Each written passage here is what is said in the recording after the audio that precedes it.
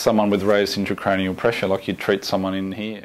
As a fellow, one of my roles is to help educate the junior staff, so that the residents or the medical students.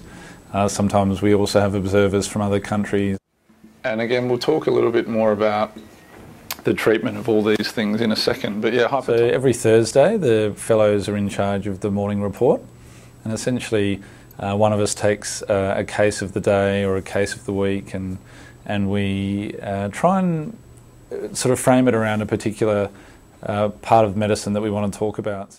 I think it's much more engaging for the residents to have it based on a particular case instead of just having a lecture, because we've all been to med school, we've all been to uni, and we've had thousands of lectures over the years, and it's nice to have something a little bit more clinical based. We've got up to 10 international fellows. We've got some from Greece, some from the Dominican Republic, people from Saudi Arabia, Egypt, Britain, Scotland. So people from everywhere, and as well as learning from senior staff, you're learning from your peers, because all of these fellows have specialties back in their own country. A lot of the learning we do is just informal, it's chatting about cases after it's occurred, or debriefing about stressful nights we've had, or sometimes just over a beer at the bar, just catching up afterwards. And so generally you're learning all the time. Like 8 litres a minute or something.